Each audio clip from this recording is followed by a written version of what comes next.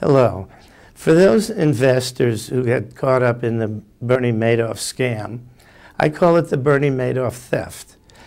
That's because the quickest road to recovery, I believe, under certain circumstances, is through the tax deductions that one is going to get by claiming the theft loss.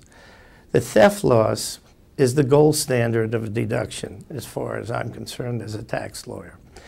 It provides for a deduction of ordinary income, which means it's a return of 35 cents on the dollar from the federal government, usually, and maybe upwards of 50 cents on the dollar if you include state and city income taxes that might be refunded. It's payable by the strongest payor, the United States, and it's payable with a refund action instead of with litigation that's going to be full of angst and go on for years. And it's payable rather quickly, relatively quickly. The importance of claiming this theft law deduction in the right year is critical.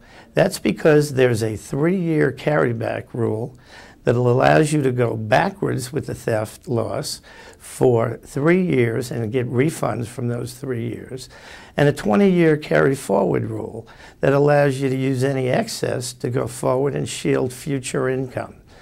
You want to make sure that you're taking the theft loss deduction in the year that's going to do you the most good. The timing of the theft loss deduction is the key here, and we are going to consider it in some depth in this program as we move on.